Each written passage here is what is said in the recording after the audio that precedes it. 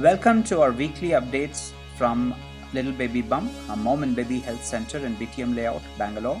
Here our eminent doctors give you tips on topical issues every week. Welcome again. We are with the eminent psychologist, Dr. Geeta. The next question I pose to her is the question of discipline and what discipline means to little children. How do we get into that topic? Alright, discipline is just like how we spell it and what it means to us.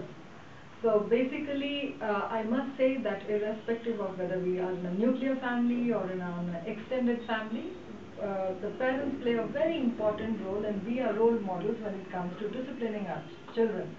So, for example, if I do not have a certain habit, but I strongly believe that because I don't have it, my child must have it, trust me, this is not going to happen.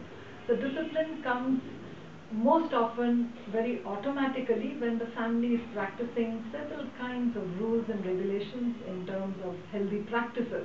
It happens without we actually imposing it on children. But there are some aspects when they are discussed, spoken, then especially through stories when children are very young, then it kind of plays a double advantage kind of a role where the child also believes why I should do what I have been told to do, which is called again discipline. So you're saying that use judicious mix of practicing what you preach as well as story-based approach to articulate what you want to do. Exactly. That will happen only initially. Only for little kids probably the story-based disciplining techniques work. But when a child has grown up, then you find that the child's complex thinking process, cognition, already has started questioning, but when my friend X and Y and Z does not do it, why are you forcing me to do this? So such questions have already started growing in the child. And what do you do then, doctor?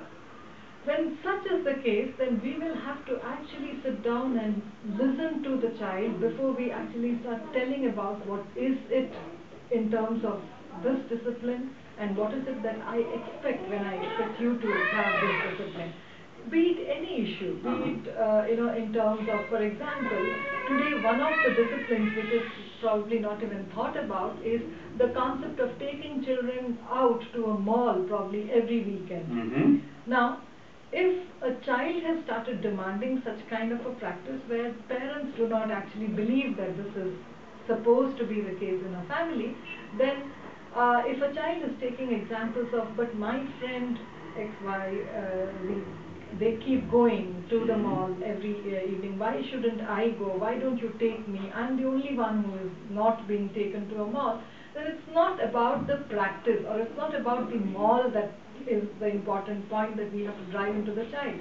We have to discuss about what is intelligence in this discipline. So let's talk about everything that is more convincing and that makes intelligent talk, not about, see, your dad and mom, we don't do it, so you should not do it. Here the child will not be able to understand because the child has already taken another example of 3 children who do it and they become role models or they become highly appreciative, envious models. And hence we need to then differentiate what is it that we want and why is it different in our family. Sounds great. Sounds great. So you're saying we should use more logic rather than just imposing our will on them. Especially when children are growing up. Excellent. Excellent.